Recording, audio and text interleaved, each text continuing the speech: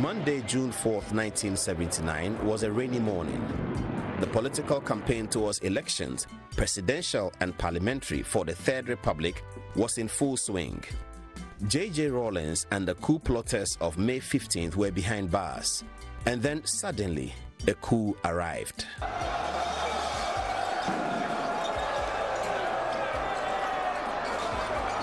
The generations of Ghanaians who were living in Ghana at that time were those who had had close proximity to the riots of 28 February 1948, the political tensions of the First Republic, the coup d'etat of 1966, and had also heard and seen the excellent speeches of Prime Minister Buzia. And they, that group, had largely orchestrated civil disobedience to force strongman Kutu Achampon to hand over to civilian rule. This was the generation that mobilized professionals under the PMFFJ to unseat military rule. So on the morning of 15 May, everyone was angry that another coup was occurring when everything was ready for constitutional rule. Now, the reaction to that attempt all around the country, from all our reporters, was, oh, please, these soldiers, we are tired. What's this? We are going back to civilian rule. We are going to have elections. Why is somebody trying to stage a coup again? That was the general impression. And I believe even among the military at the time. This anger of the people against coups must have been the reason why the AFRC was forced to maintain the order to hand over power soon after the June 4th revolution. So a complicated calendar emerged. The coup occurred on June 4th. Parliamentary and presidential elections were fought on the 18th of June. The executions were carried out on the 26th of June. The second round of the presidential election occurred in July, and the handover to civilian rule occurred in September. All of this in 1979, a dramatic June to September for all of Ghana's history. So what was the June 4th coup about, and who organized it? The June 4th uprising was the brainchild of rank-and-file soldiers. No officer, and I repeat, no officer, was involved in its initial stages. It was born out of years of frustration and anger with the officer corps, whose frequent military interventions, mismanagement, and ineptitude had brought our country almost to its knees. Our soldiers wanted to protest against the dictatorship of their superiors. Be that as it may, was the coup also intended by JJ Rawlings to be a political advert for the future? Was JJ launching a bigger political career beyond the rhetoric and the choboy of a revolution? Here is Elizabeth Ohene, who was editor of the graphic at the time. Flight Lieutenant Rawlings said to me that, he was going to lead the group of soldiers that were going to see off General Akufo at the airport. Because General Akufo, having become chairman of the SMC2, that day he was going to, I think, the Gambia and Senegal. And Flight Lieutenant Rawlings said to me that, he was going to be the officer who was going to lead the guard of honor at the airport. Could I please make sure that the graphic cameras capture this? So at the meeting, the morning meeting where we send out reporters and such, I declared an interest. I said to my colleagues at the meeting that I have an interest. There's a friend of mine who is going to lead the detachment that will see off the guard of honor for General Akufo. That can the cameraman who is going please make sure that they take a photo of him? He's called Flight Lieutenant Rawlings. And everybody laughed. And we put this picture of Flight Lieutenant Rawlings leading the guard of honor detachment on the front page of the graphic. A few days later, Flight Lieutenant Rawlings stages or attempts to stage a coup May 15th. This is a few days later. So that day, as it happened, the graphic was the only person that had a photo of the person who had tried to stage the coup. And why did we have a photo? Because we had photographed him leading this detachment at the airport. That's the only reason we had the photo of him. Who then was the AFRC and how was it formed? Apparently, Captain Adom-Otchere had recently said, and I read it in the papers, that the AFRC was formed in a classroom. I won't dispute that, because we were in a lecture hall. We were in a lecture hall at the Air Force Base, and I believe that was where the AFRC was formed, and of course in my absence.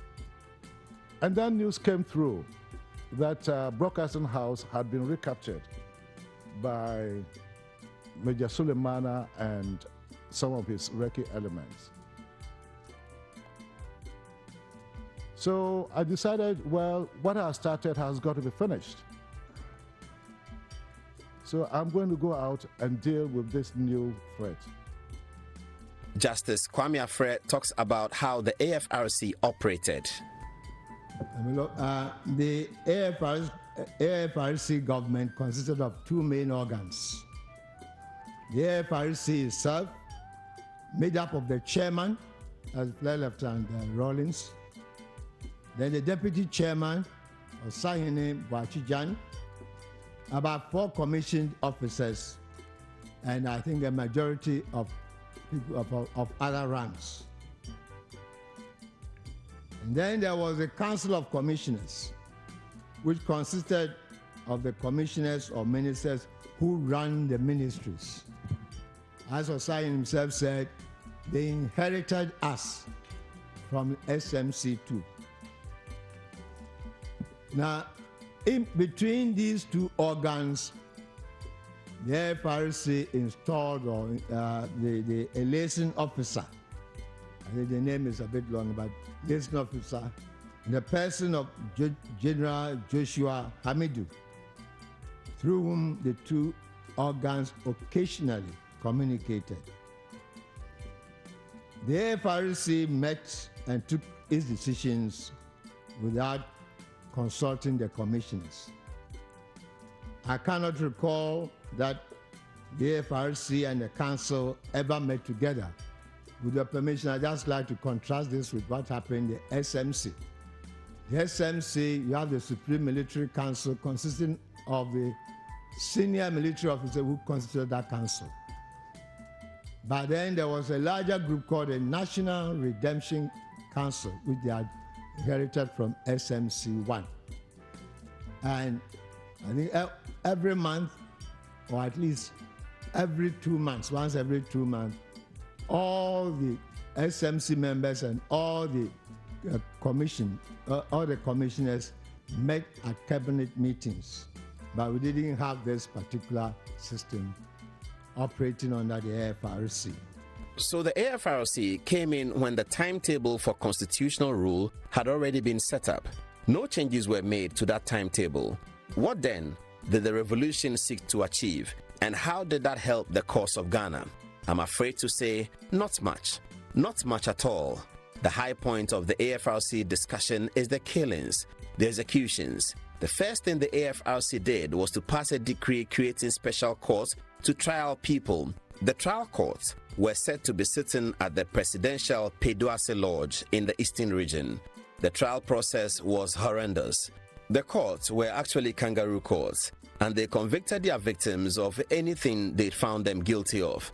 They gave them huge sentences and prescribed execution for some of them. These courts struggled for credibility. At some point, they claimed that they had relied on the Criminal Code Act 29 as it then was, so that persons who overthrew or participated in the overthrow of constitutionally elected regimes were charged and found guilty of treason, and they were killed by execution. That's the reason they gave for the killing of Kutua Champon and Utuka. But Could there have been another reason for the killing of Achampong and others? General Achampong was deemed to have been the leader of a coup which overthrew Dr. Busier's PP government and which overthrew Ghana's Second Republic. General Achampong was executed as much for the dishonor he had brought to the Ghana Armed Forces. Let's face it, soldiers were shy of our civilian counterparts. We had absolutely no respect from our own compatriots. Why? Because we were soldiers. Urine was being poured on our soldiers who were being sent out on police duties. We were soldiers, not policemen. We wanted to soldier. I left the university and I went in as a career officer because I loved soldiering. I wanted to soldier. And here was I, another officer, perhaps even without my background academic qualification, refusing to share a toilet with me. He was a political officer. Now, if an officer would treat a fellow officer that way, how contemptuous would he be towards our civilian folk? General Achampong had no chance. But perhaps the AFRC may have been magnanimous. They may have sacrificed, they may have opted to spare his life. I don't know, but that is a moot point. I wasn't a member of the council. But my information is that there were other parochial motives for the general's execution. A cabal of tribalists who have come to be known as the Jelukofe Mafia wanted General Achampong dead. One aspect that has not been widely publicized is the grand drama that occurred before Kutu Achampong was executed. The said drama is contained in this book, Ghana, Nkrumah to Rawlings, is by Emmanuel Dozoklu, Volume 1, and it covers 1957 to 1993. On page 461, the subtitle, Achampong's Last Words, before he and Major General Utuka were shot by firing squad, is culled from Young and Old, August 1991. It reads, former head of state, the late General Ignatius Kutu Achampong, did not know that the soldiers of the AFRC era will kill him on June 16, 1979. If he knew, he would not have opened his mouth to speak his last words in the manner that he did. Kutu Achampong's last words were spoken on Wednesday, 13th June, but 72 hours later, on 16th of June, Kutu was dead and gone, having been executed by firing squad together with Major General E.K. Utuka, a member of Achampong's SMC-1 government. It is significant to add that when Kutu spoke his last words to the soldiers at Burma camp, they found Achampong's last words too sweet, quote-unquote, to believe. They therefore decided that everybody should hear what Achampong had to say. They therefore carried him to the army headquarters, Accra. Now, these are his last words. He said, unquote, I pledge my full support for the Armed Forces Revolutionary Council, which toppled the SMC-2 government headed by General Akufu on June 4th. In pledging this support, I am not in any way being sycophantic because I am aware that the AFRC is taking stringent measures to solve the country's problems, something my government and that of General Akufu could not do. Achampong continued, and I quote, I have no regrets for staging the 1972 coup which toppled Dr. Busier's government, and looking back at my reign as Ghana's head of state from January 13, 1972 to July 5, 1978, when General Akufu and others removed me from office, I feel I have done enough for Ghana. I can't claim to be infallible. Perhaps my only fault was that I was too lenient and kind. I helped people like J.H. Mensah, Apia Minka, and Dr. Bilson to make money, even though I was aware they were my political enemies. General Akufu and others have accused me of running the government as a one-man show. They are liars, and that accusation against me is baseless because every action taken during my tenure of office was a collective one. General Achampong continued, and this on page 462. On July 5th, 1978, when some of the SMC members asked me to resign, I pointed out to them that it was not me as an individual that Ghanaians did not want. I told General Fred Akufo that they were looking for all of us. I warned General Akufo that he would regret this action and that he was going to create more confusion. My removal was not endorsed by all the SMC members, unquote. Still making the statement, General Kutu Achampong parried off some accusations. He said, for instance, on page 463, as follows: at separate times, Mr. Kofi Anane Benfo, then Senior Principal Secretary, Ministry of Finance, and Lieutenant Colonel Akompi were those responsible, and therefore, if any of them had diverted part of the import licenses for their personal use, I cannot tell, unquote. He continued, before my overthrow, an investigation into an aircraft deal revealed that Air Vice Marshal Bozole, former Air Force commander, was seriously involved in the corrupt deal. After the report on the deal was made to me, General Akufo approached me to say that Air Vice Marshal Bozole had asked him, General Akufo, to beg me on his behalf, unquote. Also, as part of the statement, Kutu Achampong answered the most famous allegation against him, the allegations of his debauchery and lasciviousness. He says as follows, unquote, it is not true that I bought golf cars for my numerous girlfriends. I don't deny that I had girlfriends. All of us have girlfriends, even you. Which of you flirts with your wives only? We all do it, and to me, I don't see how girlfriends contributed to the ruin of Ghana's economy. No one can claim to be a paragon of virtue. We all do it, unquote. Thus, Utuka and Achampong were the first to be killed. Everyone was shocked, and anyone of influence in Ghana tried to make moves to halt the killings, but all of that was to no avail. General Afifre's execution was the most unwarranted. He was accused of overthrowing Nkrumah in the 1966 coup, whilst General Ankara, who was part and leader of the coup, was not tried. Worse still, Section 37 of the Transitional Provisions of the 1969 Constitution had indemnified all coup makers, so that should have covered Afrifa if this was a regular trial. But this was not a trial at all, where the accused person did not see the faces of the judges and didn't know how many judges were trying him. He only saw a glass screen in front of him. General Akwesi Amankwa Afrifa had actually removed his military clothes. He had become a full civilian, participated in politics, and actually was elected the UNC Member of Parliament in Mampong in the elections of June 18th, a few days after the coup. He had won the election on the ticket of the UNC as the only candidate to have won a seat in Ashanti region for William Oforiate's party.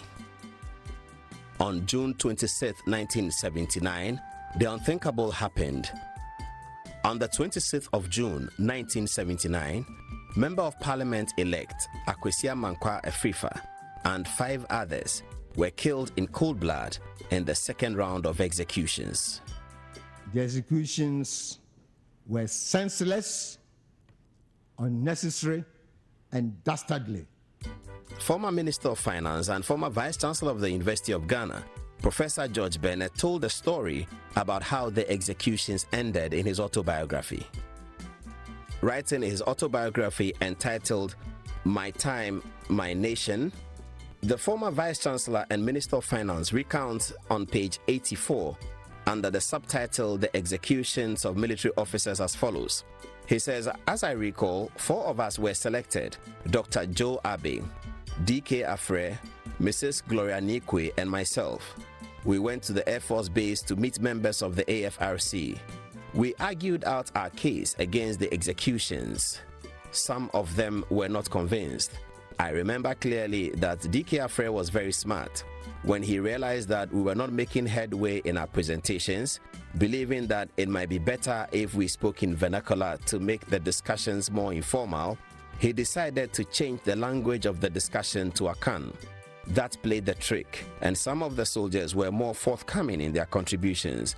I remember one of the soldiers telling us that they will not go ahead, but they had killed soldiers, and it was important that they kill at least one civilian to pacify everybody.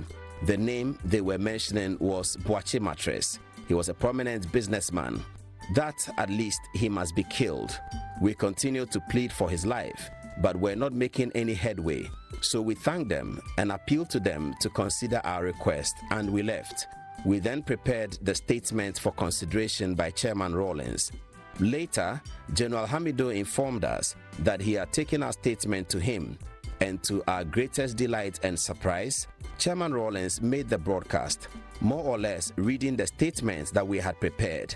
That was a crucial moment in the revolution because it really called the executions to a halt. So that was June 4th, a horrible, dastardly, unwarranted uprising.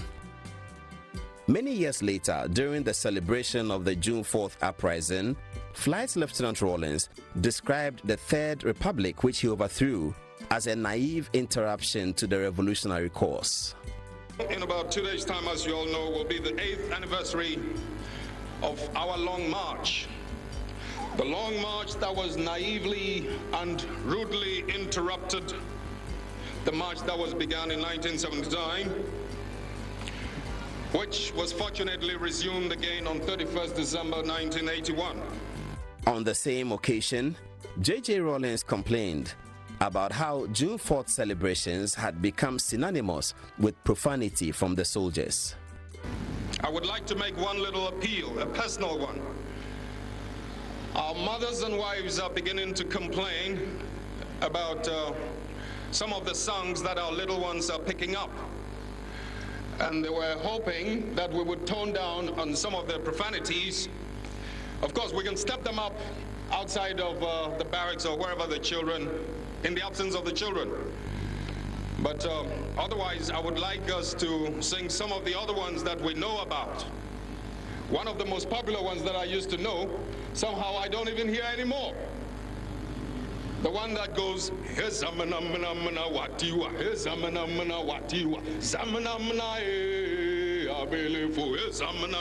right. You see what I mean?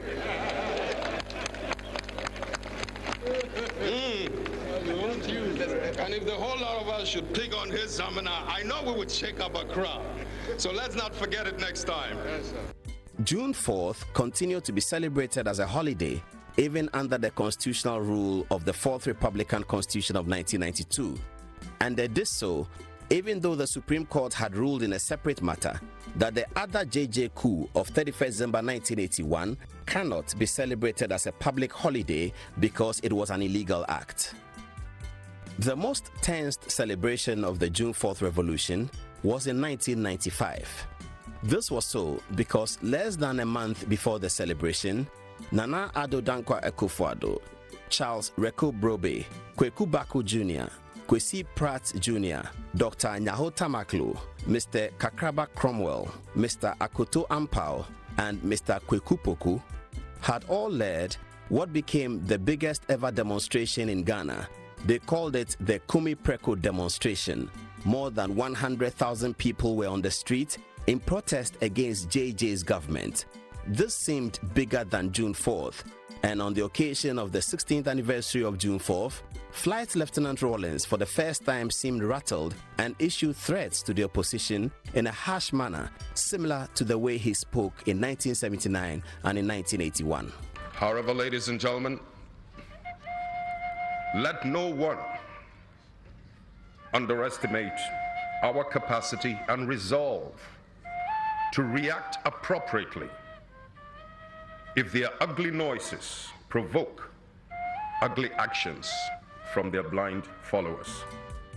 During the other celebrations of June 4th whilst JJ was president, sometimes he was sober, even occasionally expressing regret for the things that had happened at June 4th, but still making his point. June 4th therefore belongs to the people of this country, and they have a right to measure those of us in leadership today by the yardstick of June 4th, 1979. Ladies and gentlemen, there are some who say the times and conditions have changed. They say the excesses of June 4th era should not be glorified or made a part of national life. No. we do not glorify the excesses of June 4th, but we glorify its principles, and all of us must remember that principles are principles and they never change.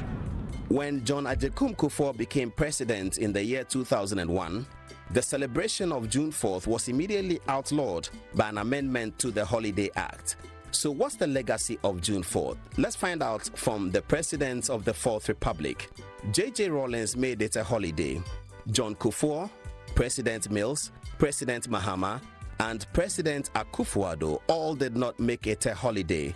So the verdict is JJ 1, Kufuor, Mills, Mahama, and Akufo-Addo 4. Thus, JJ has lost. The perpetual flame lit for June 4th must die. What shall we then say to June 4th? We can say good night, June 4th, good night. And when morning comes, please don't wake up. No one wants to see you. Never again will June 4th be given a national salute. Right! National salute!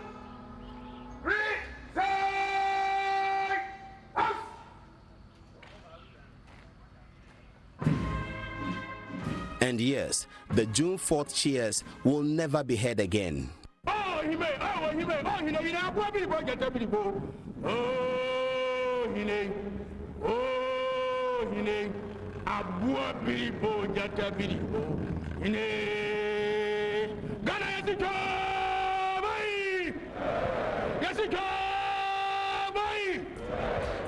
Goodbye, June 4th. Goodbye. Ghana will never do this again. Ghana, my happy home, land of rich resources, land of mighty talent, racial tolerance, justice and freedom. Ghana, my happy home, home of the brave and virtuous, land of smiling people and charming faces and glorious culture.